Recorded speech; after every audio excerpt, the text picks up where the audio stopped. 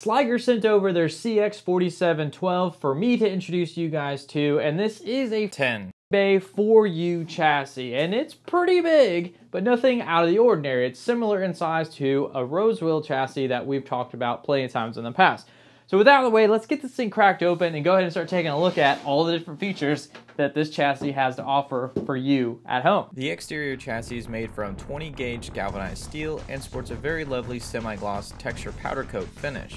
The front panel is 18 gauge galvanized steel and the rack gears are 14 gauge galvanized steel. The front panel is magnetically attached and does not include a filter. Maybe in the future a magnetic one could be included, but for now you'll have to provide your own filter. The exterior dimensions of the chassis is 24.89 inches deep, 17 inches wide, and of course 4 units high. With the front panel removed, we can take a closer look at the 10 storage slides. Here we can see the included SATA/SAS adapters that are pre-mounted for us. To lock the drives into place, you slide this mechanism, which can then be secured by tightening the thumb screws down. You can then use the included key to lock the sliding mechanism, preventing it from moving entirely. There are two 5.25-inch bays that can be used to house a variety of drive bay accessories, either for additional front I/O or even additional storage like this 8-bay NVMe adapter and even a cup holder. The Blake filters themselves can be used to store one 3.5-inch hard drive or two 2.5-inch storage devices like this SSD. The front I/O panel has a power switch that is ringed with a white LED. There are two USB 3.0 ports and one USB-C 10 gigabit per second port. We can open the top lid by removing these two screws. The top lid is fairly snug and may require some strength to remove it, but once removed, we can see how this beast can hold everything from a mini ITX to an eATX motherboard. The stated max height for air coolers is 153 millimeters tall, with the Noctua NG-D12L being the recommended cooler. However, this Noctua NH-U12S is 158 millimeters tall and seems to fit perfectly fine, although I wouldn't push your luck with other coolers. Here is the rear side of the two 5.25-inch bays and the SAS/SATA adapter connections. On both sides of the fan bracket are these cable brushes that allow cables to be passed through while also assisting airflow to pass through the fan bracket itself. The fan bracket is removable and supports up to 360mm AIOs or up to three 120mm fans that are 38mm thick. This bracket can be completely removed if you so desire. You first need to unscrew the 4 screws on the bottom of the chassis to remove it. You can also adjust the depth of the bracket so that it sits closer to the motherboard, which is what I did for this build. The brushes can also be removed or moved along with the fan bracket so that it sits closer to the motherboard. I ended up moving both the cable brushes and the bracket so that they sit closer to the motherboard itself. I wanted to take this opportunity to warn you about being careful while working with the interior parts, or you might cut yourself like I did. We have 8 full height PCI cutouts. The max height for PCI devices is 158 millimeters tall, while the max length is between 316 millimeters or 289 millimeters, depending on the fan or AIO configurations. There is an inner tray that can be removed, which in theory makes assembling a system easier. Removing 4 screws on both sides of the chassis allows this tray to be easily removed with a hammer.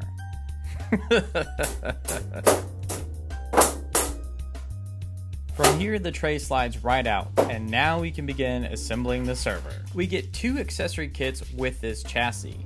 The first includes our PCI brackets, every screw and standoff you will need for the chassis itself, and 2 sets of rack gears.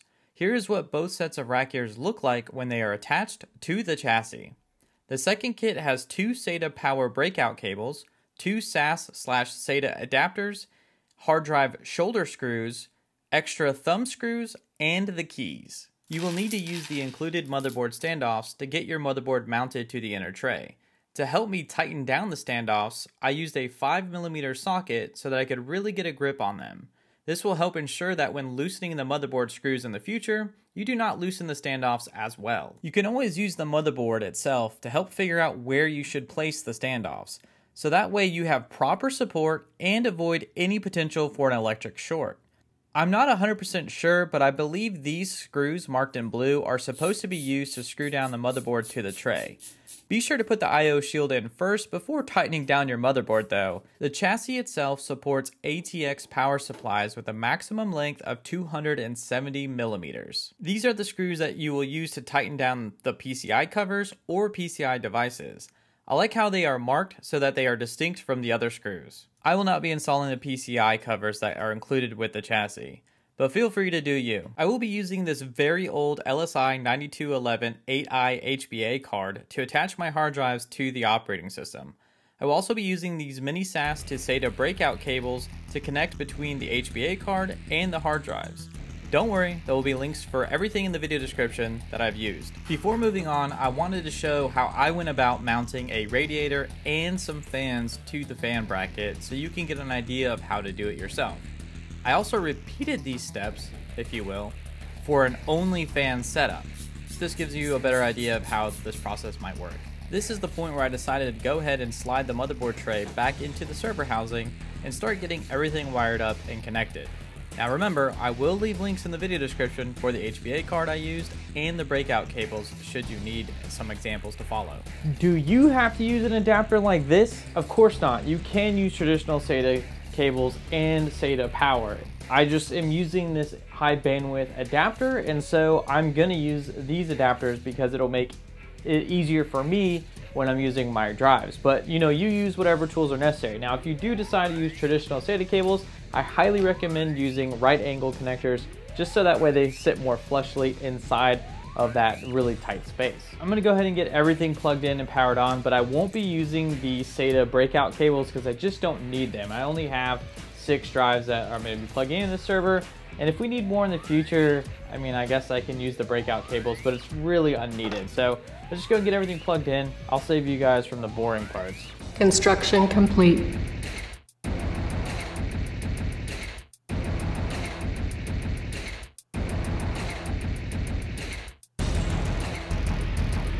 Mission accomplished. Originally, I had intended to use 6 drives, but then I had the thought that maybe I should try my Western Digital Easy Store drives. Now, these drives are shucked from a Easy Store device, so basically all that means is that they've been removed from their shell. And part of this test, or at least why this is important to know, is because typically these drives have had issues with power supplies or SATA adapters because of a 3.3 volt pin issue. So these have an extra pin or something to that effect, where they don't always work with all power supplies or all adapters. So this is gonna be a very important test, and that's why I decided to use these 4 drives instead. And these are 14 terabyte Easy Store Western Digital drives.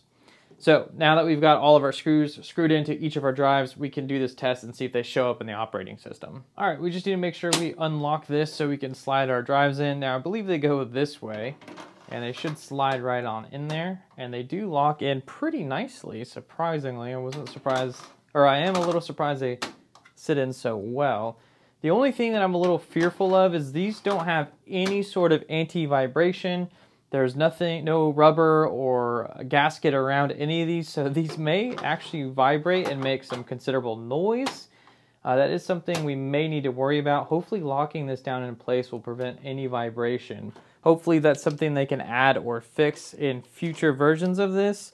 I think, yeah, those wiggle around even though we've got them locked down pretty tight. So I booted into Unraid for ease, and we can see the 4 14 terabyte Western Digital shuck drives appear here in the screen. So it might be a little difficult for y'all to see, but it is in fact them. So that's good that that worked. Before I show you guys how to install the inner rail kit, I just want to describe all the different pieces. So you have parts that look like this right here. These go towards the back side of your rack. They will hold up the rear side of your server, and you get different lengths of those. These shorter ones will go on the front of your rack. Here are your inner and outer rails. The teeth here will go towards the front of your rack, and the barren side will go towards the back of your rack, or the back of the chassis. And then of course we have inner rails in here. These slide all the way out. They look about like this.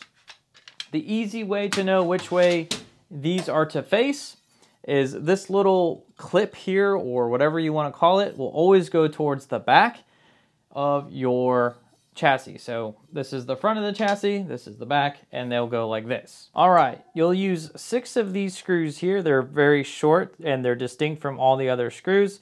So you'll use 6 of these, and you should have 4 left over when you're done attaching all of the rails to the side. Now, we're gonna use the very first hole on the inner rail kit, and we're gonna line it up with the very first hole on the chassis. And remember, this goes towards the back, and then the straight edge or flat edge goes towards the front. Very simple. All right, let's tighten that down. Easy. Now we're gonna go to the very back to make sure that we get the rearmost hole secured. Done. And now we're just gonna do 4 more anywhere that you'd like or anywhere that you'd see fit, and you will get the rail kit attached to the side of the server chassis. Super simple, right? So here we are on the rear side of the rack. I've already got my first nut screwed in, and I'm using the long bracket that I mentioned earlier that goes on the rear. And screwing this in is pretty simple. It may require 2 people depending on your level of skill and how comfortable you are, but don't worry if you need to use 2 people to do this job. It's very simple. All right, and it doesn't matter if these don't line up perfectly. The cuts of these holes are different on almost every rack, so they may not line up appropriately, but just get it in there nice and secure. The reason I like to start from the back is just to help understand exactly where the length needs to be. So I put the outer rail inside of here, and then I'm pushing it all the way forward towards the front of the rack to get an idea of how long it needs to be. And then I'm going to push one of these tiny screws through and tighten it down with a nut. I'm just using my hand strength for now, nothing too crazy. Make sure we get the length where we need it. All right, I'll take the other one of these and this nut as well, and we'll do the same thing on the bottom. Okay, and this is the easy way to do it if you're alone.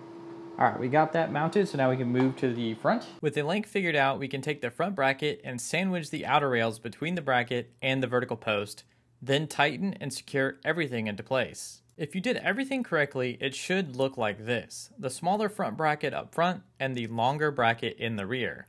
Also, don't forget to tighten down the nuts and screws on the rear bracket. Pull the outer inner rail all the way out until it locks into place. Give it a little tug to make sure that it is completely locked. From here, just slide the server rails into the rail slides.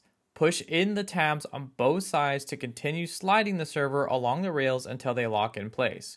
Once locked in, this is where you would normally extend the rails out to and perform any maintenance you would need. Push the tabs again to slide the server all the way into the rack. The way I was able to get the perfect fit between the server above it and itself was simply by making sure that the screws or the rack was mounted in between 10 and 11. So what does that really mean? So let me zoom back out here. So we have 12, that's 1U, 11, that's 2U, 10, and 9. So that's a total of 4U right here. And the rails need to sit in between or right in the middle of the 4U in order to give you that perfect fit. So I think that makes sense. If not, just kind of look at it and you'll understand that the top of the 12U is here, the bottom of the 9 is here, and we went right in the middle. Overall, I think the build quality of the server itself is pretty much perfect. There's not really anything I would change except for maybe adding rubber grommets around the hard drives so they don't vibrate as much. You can hear them when they're spinning up and down, and you will hear that vibration noise. So anyone who's like really sensitive to noise, you probably don't want to have the server chassis next to you unless it's in a full enclosure, or you maybe have rubber grommets for yourself. That's the only area of improvement that I can see for that Sliger can make to these things. Aside from that, it's pretty much perfect. The build quality is high. Everything is perfect. I don't know how else to better describe it. I'll definitely keep Sliger in mind for all future builds. With all that being said, I want to thank each and every for watching, and I want to thank you, Sliger, for sending over the chassis. I very much appreciate that, and I will see you all next time. Peace.